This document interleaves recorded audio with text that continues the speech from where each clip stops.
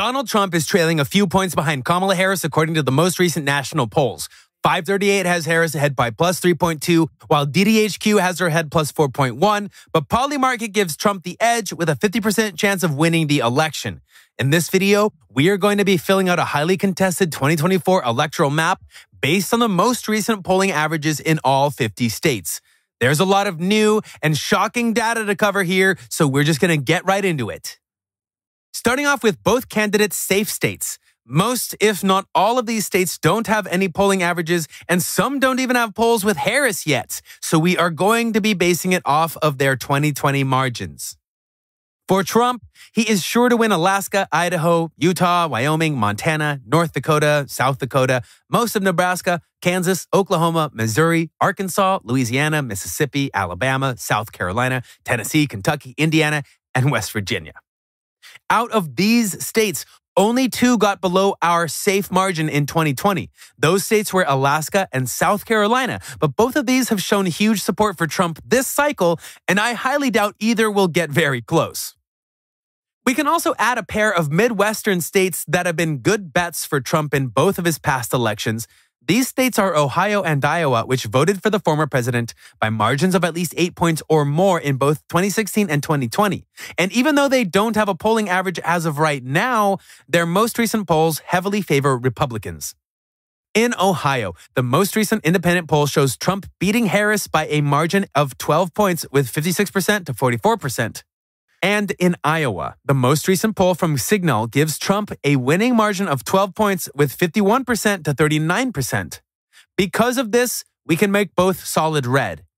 Remember that margins for our map today are 1 to 3% tilt, 3 to 7% lean, 7 to 12% likely, and then anything greater than 12 percentage points or more is considered safe and are our deepest shades of red and blue. For Harris, she is guaranteed the state of Hawaii, Washington, California, Illinois, Maine's 1st congressional district, Vermont, New Hampshire, Rhode Island, Connecticut, New York, Delaware, Maryland, and the District of Columbia. There are a few states like Washington and New York that were much closer earlier this cycle, specifically before Biden dropped out. But the most recent polls in these states suggest that she's brought these back and made them even harder for Trump to try and flip. Adding up both Trump's and Harris's safe states gives Harris a slight initial lead. Moving on to the likely states this election. These are the states that are just a little bit closer than the safe states and are still considered good bets for their respective candidates, even if they don't end up doing much campaigning. Starting off Trump's likely states is the Lone Star state of Texas, which, fun fact, represents the second most amount of electoral votes from any singular state with 40, only behind California. Over the last few election cycles, many Republicans feared this historically red state would flip, dramatically changing the balance of power between the two major parties. We can see this trend just looking back to both of Trump's elections, where he won by a margin of 9 points in 2016, but only by 5.6 points in 2020.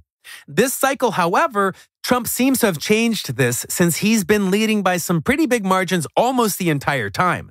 Even though there isn't a polling average here as of the making of this video, the most recent poll between Trump and Harris gives the former president a winning margin of +9 with 55% to 46%. Because of this, we can make Texas a likely Trump state. Adding Texas alone is enough to put Trump back into the lead, but that's not his only likely vote. I'm also going to add the state of Florida to his list of likely states. Overall this cycle, it has trended pretty far to the right, especially when we look at how it's voted over the past 20 years or so. The most recent average gives Trump a still impressive lead of +4.6, which I think is much lower than what it'll actually end up being. So instead of making it a lean Trump state, I'll make it a likely one. Also in his corner is Maine's 2nd congressional district. There isn't a polling average here yet, but it voted for Trump in 2020 by a margin of +7.4. And on top of that, most polls here this cycle have given him some huge leads, like +20. The most recent poll shows Harris ahead +5, but based on all the numbers this cycle, I think that it'll end up being around what it was in the last election, so we can make it likely Trump. Now, before we see if Harris is able to catch up with her likely states, please consider joining the 5.7% and subscribe. Moving on to Harris's likely states, We have Colorado and New Mexico. These states have been at least some shade of blue since Obama's first campaign in 2008.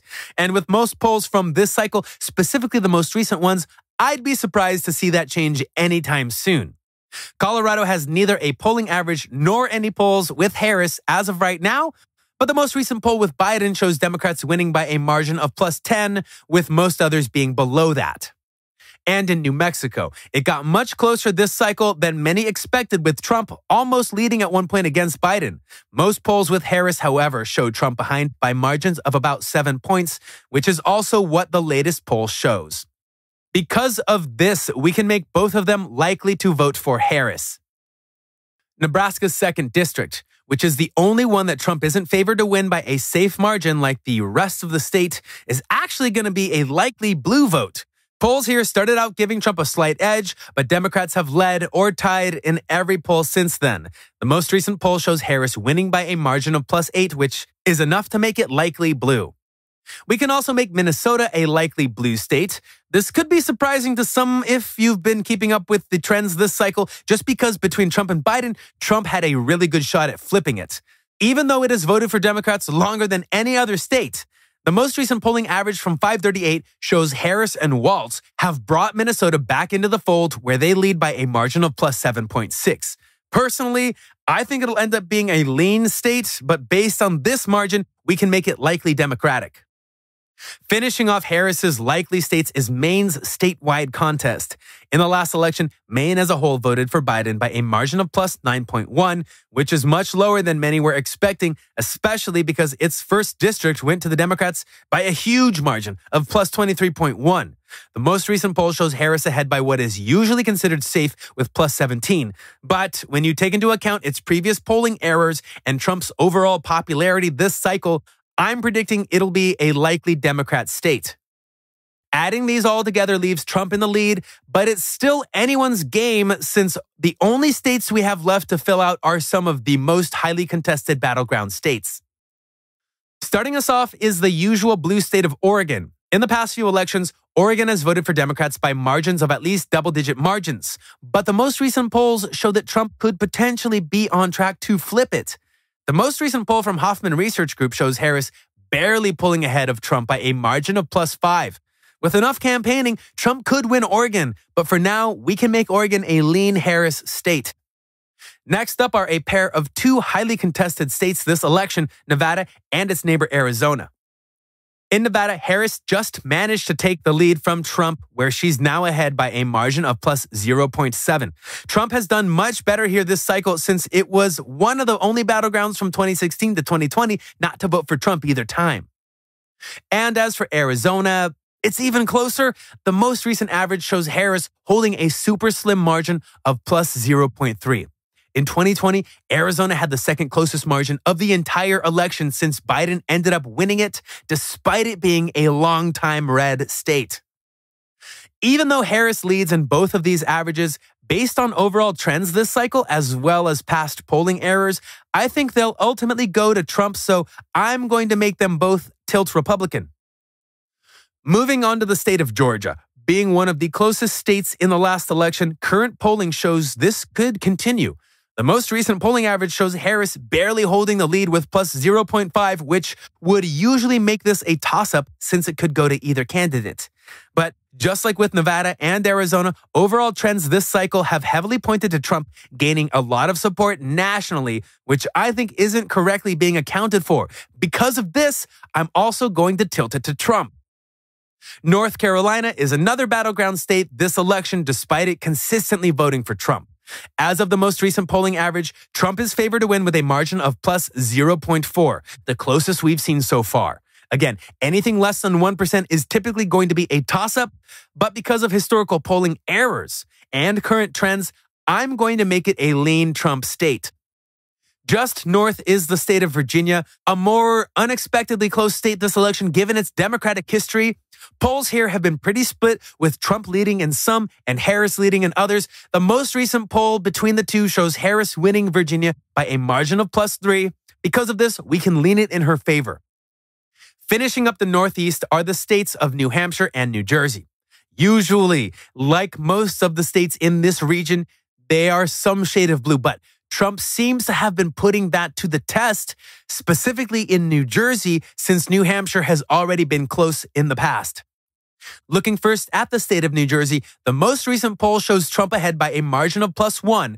To be fair, this poll is from a few months ago now, before Biden dropped out, so I don't think it realistically will go to Trump, but I do think it'll be close, so for now we can tilt it to the Democrats. And in New Hampshire, the latest polling average shows Harris winning by a likely margin of +7.2. But when you again look at the historical errors and overall trends nationally, I think it'll just be a lean Democrat state.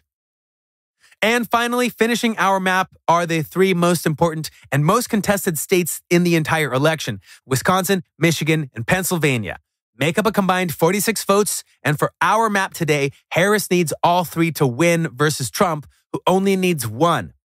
Starting us off is the state of Wisconsin.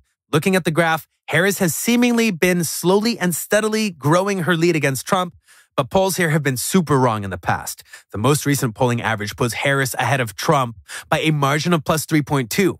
This state has a history of being this close in Trump elections, with Trump winning it by less than 1% in 2016 and Biden flipping it with less than 1% in 2020.